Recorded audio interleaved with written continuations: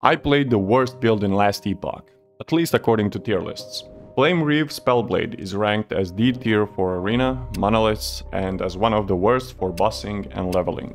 When I first thought of this experiment, I expected it to be as a demonstration of all the flaws a D tier build has, all the struggles that come with it, to be like a proof of why these tier lists exist. I expected a D tier build to be bad. I expected to struggle with map clear and boss fights. I expected a lot of deaths. And I expected the build playstyle to be so unenjoyable that I'd quit before the campaign finished.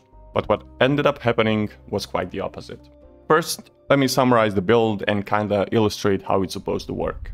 Reave Spellblade is a build for anyone who wants to play Diablo 4, but also doesn't. The reason I say that is because it's sort of a builder-spender build that uses 3 to 4 skills to set up for the main damage, Reave. It's also a pretty safe build thanks to teleport and flame ward skills. Biggest pro of the build is definitely its ease to play, and the fact that you don't need some crazy build unlocking items other than Sunwreath Ring, which is kinda build enabling. When it comes to cons, I'd say the biggest one is DPS downtime because of the builder-spender nature of it.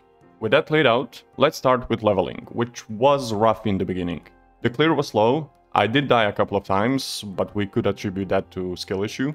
I had mana problems, since for the most of the campaign, I relied on Glacier as main damage skill. Nothing much changed when I swapped to Reave either, which I had to use in tandem with Mana Strike. Things did start looking up by the end of the campaign, but I could not swap to Firebrand immediately because then I'd lose Mana Strike, which was my mana generator.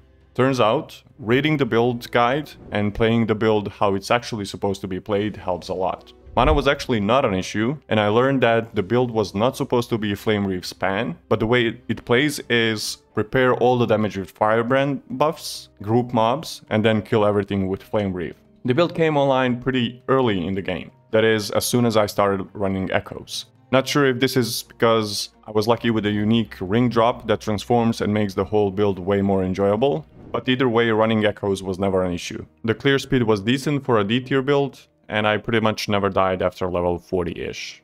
The build is definitely not the smoothest or the quickest, especially when compared to S tier meta builds. It felt a bit clunky with the skill interaction where you had to set up the damage buffs with Firebrand by casting it a couple of times to get those stacks going, and then blowing up high damage with Reave. As mentioned before, it really does feel like a D4 builder spender build in some way.